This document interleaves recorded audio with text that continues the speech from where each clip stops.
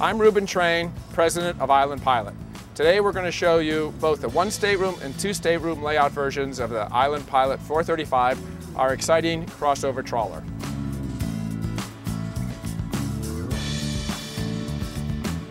This is the deck house of the one stateroom version. You'll notice right away that it is wide, roomy, and expansive with plenty of light and 360 degrees visibility. To starboard, we have a L-shaped settee, a high-low coffee table dining table that will go down out of the way. We have a pair of ottomans that will come out and give you extra seating when you have dinner for 6. And the settee converts easily into a queen berth. On the port side, we have a full electrical panel with access for all of our AC and DC requirements. Forward to that, we have wine lockers, room for wine and glasses. Forward to that is the entertainment center. We're really excited about our chairs. We use sports car styled custom-made chairs that we have made for us in California. They're extremely comfortable, they're adjustable, they lean backwards, forwards, they go up and down. One nice thing about the one stateroom version is we have a port side deckhouse door which gives us access to the wide side decks. And over to starboard we have the helm. The helm is based on a Raymarine E120 screen interfaced with the Raymarine Autopilot, the Raymarine VHF, GPS, and we have full electronic instrumentation for the Volvo Penta IPS drive motors.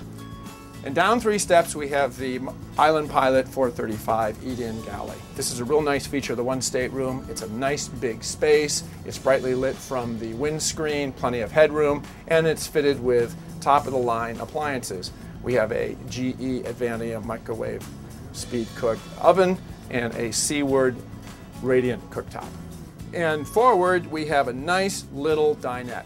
Room for 2, maybe 3 to have coffee in the morning, sit with your laptop, watch TV, read the morning paper, and the table drops down, making a nice little berth for either the grandkids or your Labrador Retriever. One thing that Island Pilot does that no one else does is we import our own very high-tech Japanese refrigerator freezers. This unit here has got one door up high where it's easy to get at all your foodstuffs. It's got polycarbonate shelves and bins. And then it has a crisper drawer with a slide-out bin. Below that is an ice maker drawer. And next to that is a quick freeze drawer to put your steaks in and get them frozen quickly. And below that is your deep freeze. And in the port forward corner of the one stateroom kitchen galley, we have storage under the counter. This storage can also be used for the washer dryer. It's up to the owner to choose where we put the washer dryer. Another flat screen TV, and of course the door into the master stateroom. Both the one stateroom and the two stateroom versions share the same main head. It's a nice roomy space to port with a stall shower, plenty of room in there for even me. I'm 6'5".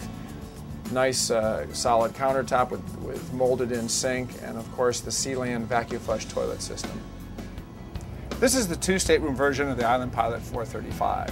What we've done here is bring the galley up into the deck house, rearrange the helm somewhat, and in the space where we have the galley on the one stateroom boat, we have added an entire second stateroom and a half head for the master.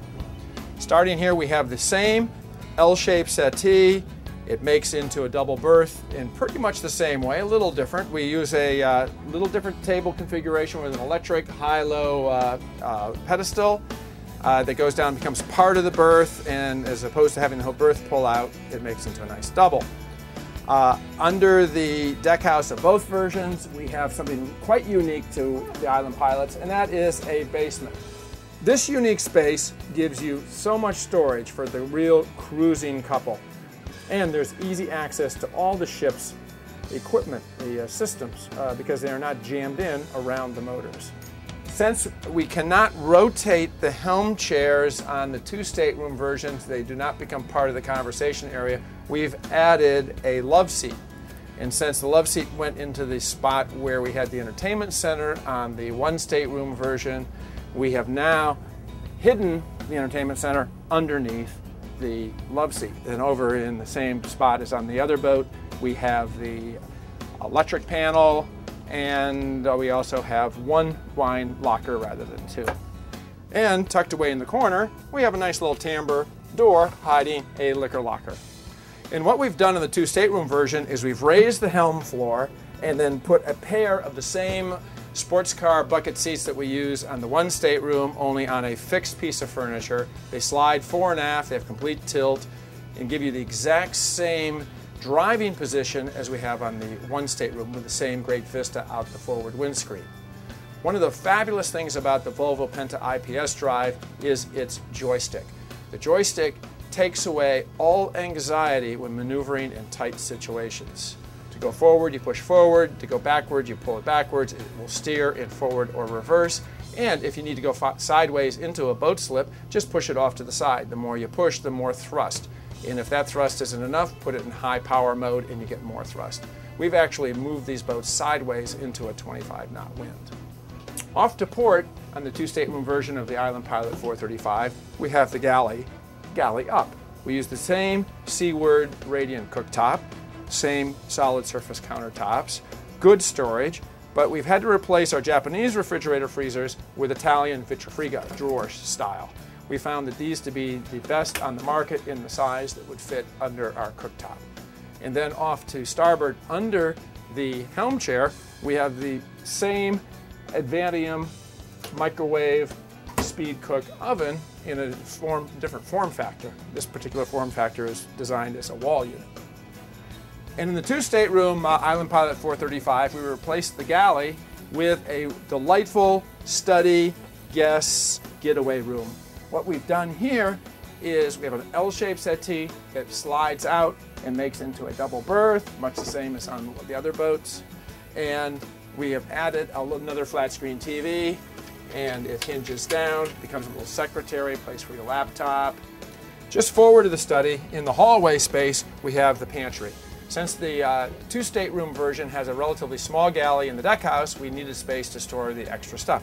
So we used the same Vitrifrigo freezers down here. The 2-drawer freezers, very efficient, very high-tech, absolutely delightful units. And we put storage to starboard here for your pantry, and we use this area here as a linen closet. And then forward of that is, of course, the master stateroom. The 2-stateroom master is virtually identical to the 1-stateroom master, except for the fact that we have added a 1/2 head off to starboard. Out on the back deck, we have something quite unique to the Island Pilot 435. Our motors are back here. The noise is back here. The access to the motors is back here, not through the accommodation. The result to the owner is easy access and an uncluttered machinery space. All 3 hatches open up, giving unexcelled access to the Volvo Penta IPS 600 drive.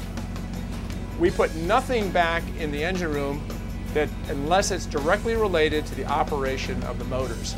We've got the generator in its hush shield, we got the 2 motors, their fuel system, the battery starting system, their exhaust system, and that's it. And up here is the Island Pilot flybridge. Since the Island Pilot essentially is a very sporty boat, we've kept to a very minimal flybridge. It's suitable for seating 6. We've got bucket seats that hold you in place, so when you are driving along at 33 knots, you feel secure. The bimini top is standard, full complement of the same Raymarine electronics, and of course we still have got the IPS joystick up here. On the boat deck, we have room for an 11-foot rigid bottom inflatable. Again, standard equipment. It also comes with a 9.9 4-stroke outboard motor. We fit the boat with a boom, which during the day acts as our flagpole. It's got a 3,000-pound winch motor on it, and so it's a relatively easy procedure to get the dink on and off the boat.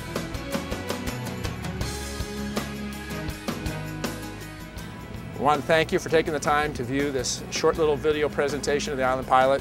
And if you'll take a few minutes to go visit our website, islandpilot.com, you'll find much, much more information.